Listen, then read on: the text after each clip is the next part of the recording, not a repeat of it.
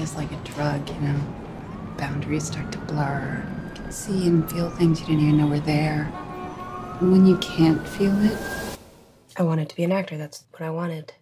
I don't know how to do anything else. You have a brilliant, Emmy award-winning actress. Yes, we get it. She's a workaholic. She has no personal life. She's not a real person. She's like a profession. I'm sure you can find something in her you can relate to. Everybody phones it in sooner or later. It's normal. Bottom line is, you're contractually bound. That can mean no work for the next 5 years. What are you gonna do with yourself, huh?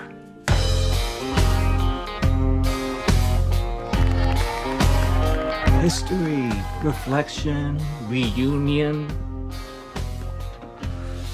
survival. You remember the first week of previews? Why are you here?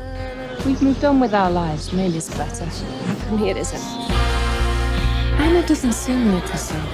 Have you shown her this? It's just a little side project. This dark-haired Jewish girl from Connecticut who's intense and neurotic and suicidal.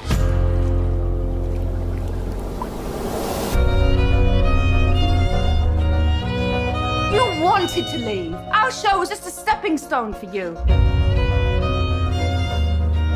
I'm so tired of pretending to be other people.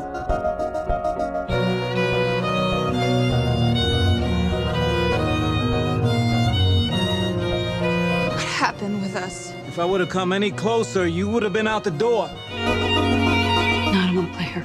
I don't want to play a part. I don't want to play any